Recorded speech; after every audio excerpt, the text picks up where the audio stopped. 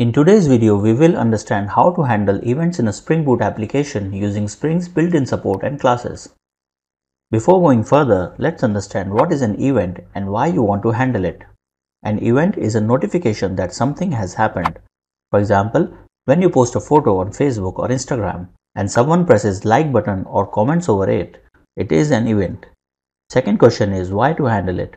When like button is pressed, Instagram needs to send notification to the one who posted it. This is its event handling mechanism. Now let's understand how to add event handling support in Spring Boot application. This is a Spring Boot project and this is the main class having Spring Boot application annotation. If you look at the dependencies, it has only Spring Boot Starter web dependency. For event handling, we do not need to add any additional dependency. This is a service class or a Spring managed bean. It has a method that sends a REST call to an external web service URL. Let's say whenever a REST call is made, we want to raise an event that a REST call is sent from the application. Event can be specific to your application, such as an event when an entity is inserted into a database and others which we will learn later. Any event handling system comprises of following components. The event itself, such as request received event, response sent event, processing failure event, etc. It might contain information about the event such as the body of request received or response sent, failure reason along with some additional data. Second is the event listener or handler who receives the event and performs the action desired after the event has occurred, such as pushing record to the database.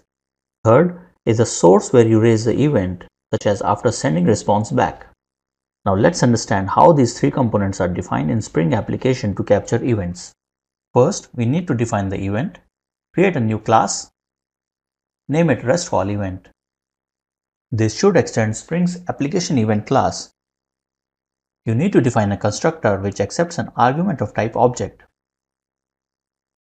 Call superclass constructor passing it the argument object. You can add other arguments to this constructor as well, according to the requirement. In this case, you also need to define the fields at class level for these arguments so that you can access them. For example, if you are defining an event to capture errors, then second argument can be the reason of error. Then define a field reason, and in this constructor set this field, and to access it, create its scatter method. Let's revert this back. Second component that we need to define is the event listener, which will use this event object. Create another class, name it REST call event listener.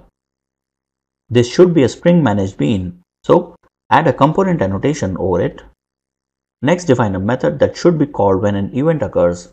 In other words, this will be the event handler method. This method will accept an argument of the event which this method should handle. So, its argument will be the REST call event class that we created earlier. Print a message here. This source field can have any value that we set. In this case, we will be setting the REST API URL. Now, to make this method as a listener for this event, we need to add event listener annotation over it. If you look at its documentation, it says, annotation that marks a method as a listener for application events. Whenever an event of this type is published, this method will be automatically called. Finally, the third step is to raise or publish event. For this, we need to go to the specific point where the event should be fired. In this case, it would be the service class where we are sending the REST call. In other scenarios, it could be the place where you are saving entities to the database or an exception block for raising error events. For publishing events, we need to use Spring's application event publisher. Auto-wire an object of this type. And after the REST call is made, call its publish event method along with the object of event as argument. Now, in this event object, we will pass the URL. Remember, we printed the URL in event handler using getSource. Here we will get this URL. You can send any number of parameters to your event listener by adding them to this constructor. To call this service method, we need to get its object. We can get it from the application context, which I have already done here. In a real application, you can auto-wire service class object and call this method using that object. Let's run the application. Look, the event is fired and it prints the message. So, This is how we capture and handle events in a Spring Boot application using its built-in support for events. That is all for this video. In the coming video, we will take a look at some advanced options in Spring event handling, such as handling events asynchronously and calling event handlers conditionally. Thank you for watching.